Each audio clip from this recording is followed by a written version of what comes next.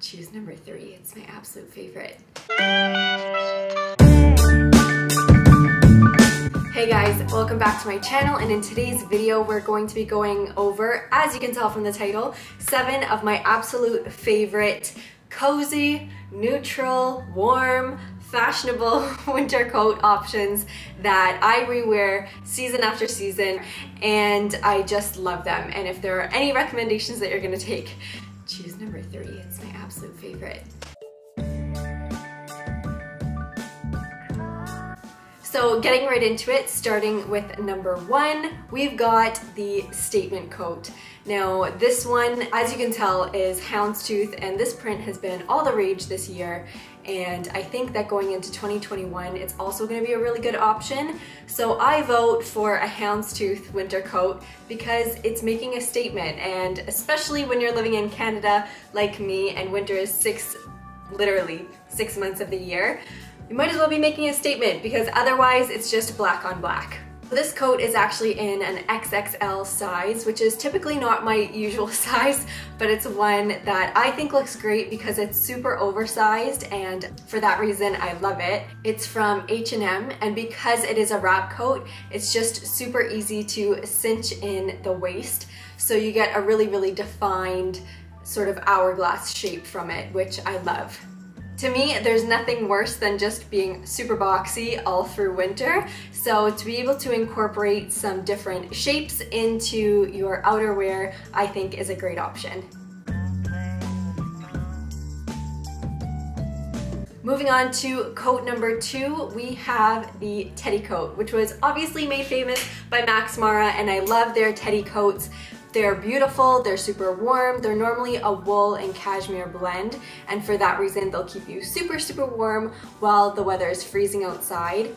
And something that Max Mara does really well is use amazing super high quality materials. The one that I have here, even though it is from H&M, actually does have wool in the composition as well. So if you're looking for a Max Mara dupe, I think H&M is a great way to go. One, because it's more affordable, you're getting basically the exact same look, and because there's wool in it, you know that it's going to keep you warm.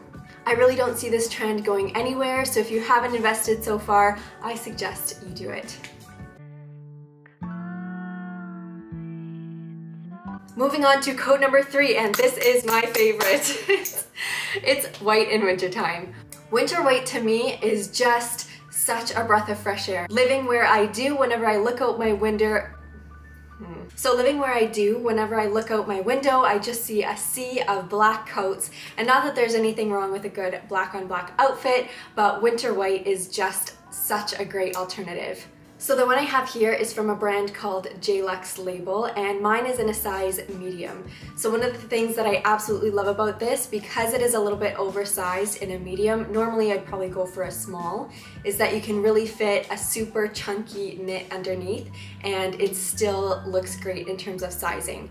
Again, it's got the belt that you can tighten up and really cinch in the waist, and because the buttons are tortoise instead of black, I just think that that gives it a really nice edge.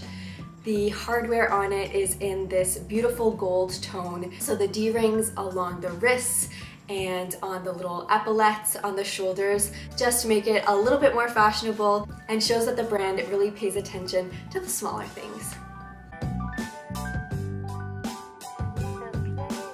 So the next option might be a little bit controversial, but it's fur. And whether it's genuine or faux, fur is something that I love to wear. And just before everybody clicks out of this video because I said genuine, I just want you to consider that, especially if fur is already existing, if it's vintage fur like this one is, I really don't think that there's anything wrong with continuing to wear it because one, it's so warm and durable and is also much more environmentally friendly than faux fur is. Having said that, I think faux fur options are great, and the faux fur coat that I have on here is also vintage, and I love wearing it belted, so either with a skinny belt or a really chunky one like this.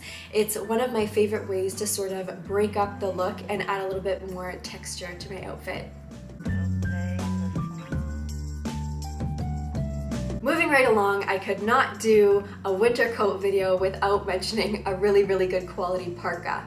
So this one I have is from Redsack. It's also a size medium, and I believe it's called the Grace Coat, which I don't know if they make anymore or not, because this one is actually from like 7 or 8 years ago. It's been just incredibly long wearing, which is why I recommend Redsack so much, because they are definitely more pricey to invest in. I think it was about $850 or so. So that is a lot of money, but when it's minus 20, 30, minus 40, because again, I live in Canada, this is the coat that I go for. As you can tell, it has 2 zippers, so one outer one that goes up as far as the fur collar begins, and then another one underneath that goes all the way up to your chin. So it's perfectly warm, it covers your neck, and as you can see, not only the collar but also the inside of the hood is lined with fur, which just helps to keep you so warm, especially when it's windy or snowing. Another great feature to this coat, which I'd highly recommend if you're looking to invest in one, is getting one that does have the sleeves that cover everything up to your fingertips with just a spot open for your thumb, because there's nothing worse than having cold, windy, blustery snow going up inside of your sleeves and freezing your little wrists off. There's really nothing bad that I can say about this coat. I love it so much, and when it is time to invest again, you can bet your bottom dollar that I'll be buying another Redsack. By the way, this video was not sponsored by Redsack, but trust me, I would love for it to be. So moving right along, we have my next favorite category, which are capes. And it's not something that people really talk about that often because it most definitely is not trending. Capes are something that I wear constantly, whether it's through the fall or winter. I tend to wear them in the fall just on their own, and during the winter sometimes over a coat. I just love that they add an extra layer of warmth, and these ones that are made by the brand Veneta I got from a Toronto boutique, and they're super high quality. They're a 70% wool and 30% silk blend, and then you can tell that they're fur lined. It's something that I think just elevates an outfit a little bit, makes it look a little bit more elegant, and I just tend to wear them on repeat, so I thought that I'd include them in the list, even though it's not something I'm going to be turning to when it's minus 40 outside. They're really something that you can dress up or dress down, and I wear them both belted and loose. So I'll show you both options in the cutaways here, but I really think that it's something that is a little bit different, you don't see that much of, that you'll end up getting so much use out of if you decide to go for it yourself. Now last but not least is this wrap coat. So this is one that I got from the brand Oak and Fort, which are definitely not fast fashion and are not luxury, but in the middle and have a great price point, but the quality for the price is just incredible. I've had this for several years now, and once actually got the comment that I looked like I was wearing a bathrobe. But nonetheless, I keep wearing it because I love it, and I don't really care what anybody else says about it, whether I look like I'm getting ready for a bath or getting ready to go out. So this one, you can tell, doesn't have a hood, but there are plenty of wrap coat options that do, if that's something that you wanted to look for.